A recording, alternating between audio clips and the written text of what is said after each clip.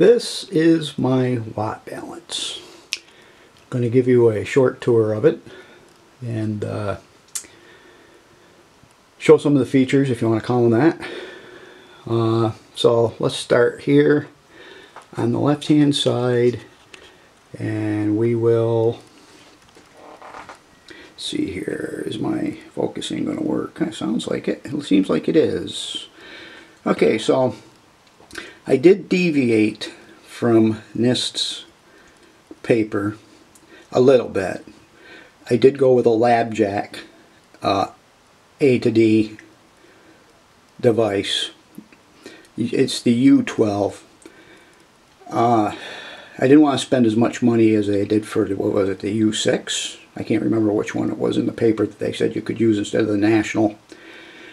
So originally I was thinking of doing an Arduino. Then I decided that this was going to be complicated enough without also trying to implement Arduino, reading analog voltages. It wasn't going to have enough resolution and accuracy with the Arduino anyways. I'd have to build another A to D chip up to get the precision I needed, and I didn't want to take the time. So I popped for this U12, and it works pretty good. It did necessitate me deviating from the schematic some significant amount.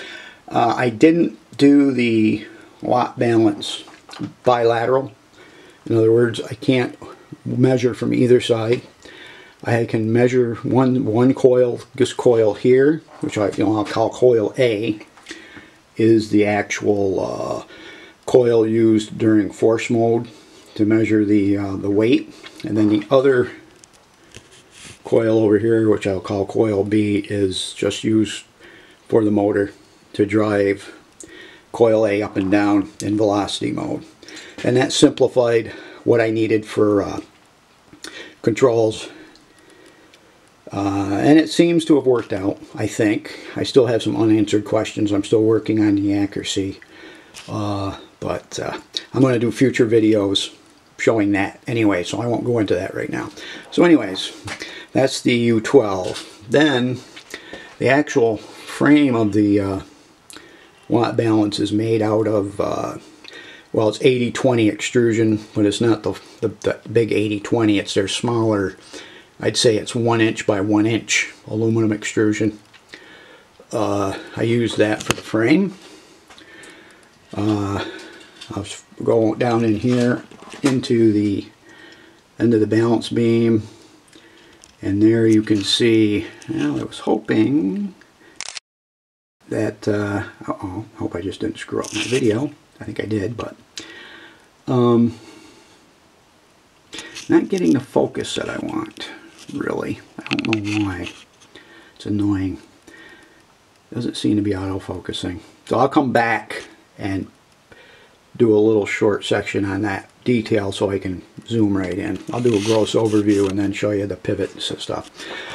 So anyways, 80-20 there with a balance beam, 3,000 turns of 32 gauge magnet wire, or 36 gauge, I can't remember now, but magnet wire, 3,000 turns on each coil. Junction block there. I did buy a fidget analog volt out, 4-channel analog out device to provide the control voltages and stuff. And the red board next to that is a it's just a SparkFun 3.5 and 5 volt power supply that's powering the lasers. I have a regular laser diode module here, providing the reference beam. Goes over to a fold mirror because I'm in this little cubby. I fold it out and I fold it across to over here onto a scale where I'm measuring millimeters. I do all my measuring in millimeters. And jury-rigged 80-20, holding it up in the air. Well, that's an old early 20th century bench shaper that I'm rebuilding. Just as an aside. Oh, let's see. Yeah, up here I have I used a mechanical coil because that's what I had. I used a mechanical coil, and it's a 24 volt coil, so that's a 24 volt power supply. The white box behind it is 24 volt power supply. They use for switching the relay in and out. And that's used during switching from velocity to force and vice versa. And then back here I have another laser diode line module with a salvaged photodiode in the back, as you can see, providing the feedback for the PID control. I do use PID. I wrote the software. I did not use NIST software because I wanted to use my Linux box to control this, so I wrote my own control program in Python, which again I'll do that in a later video. Describe that. I'm going to go in and maybe I don't know if I'll do it one more video because it'll be pretty lengthy. Maybe I'll do 2 more or even 3, breaking it up into manageable chunks about what I found, problems I've had with this, and etc. So I'm gonna drop the record here for a minute so I can switch to manual focus, and I'll come back and show a couple more detailed close-up images with manual focus. I'll be right back. And I'm back. So this is the close-up of my the balance of the watt balance. I basically, that's a knife edge I made out of a perforator pin that you would use in a punch and die assembly. 1/8 inch diameter, and I ground it down to a knife edge on either side. I think you can see the little pie shape there with a knife edge. That's high-speed M2 steel, probably, I don't know, but it's hard. Probably at least 70 Rockwell C. And then on that I have a hardened tool steel, titanium nitride at hardened tool steel block that rides on, and with 4 hardened dowel pins providing alignment and guidance for the beam.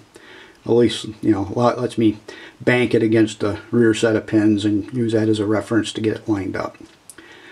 And let's see here, that is a bubble level there, and see if I can get that in focus better. There we go. Darn it. There, that's better. More better. Yeah, so I have bubble level there. Coarse weight adjustment for balance. Bubble level slides, but actually it's the vial.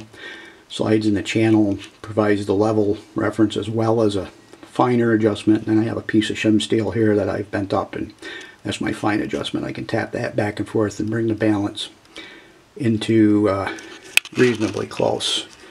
And I'll just do a close-up of this stuff here because it was out of focus when I showed it. Again, that's the fidget to the right, 4-channel analog out device, and the SparkFun power supply for the 2 laser diodes. So I think this will be about it for this video. Let me zoom out. There we go. So far, I've been working on this thing since, I think, at least January, February of this year, so almost a full year. I've been working on this thing on and off. I did drop it for a few weeks in the summer to focus on other things, but I've come back to it and I've been doing some measuring, which again I'll fill people in with that detail in a later video. Just come over here. There's the position. Well, actually, I have it running right now in PID mode. That's the command line. The Python program's all command line. So that's the PID. It's in the PID loop right there. Okay, so anyways, I think that'll conclude this this video. And I'm going to run off and get it rendered and shoot it up to YouTube.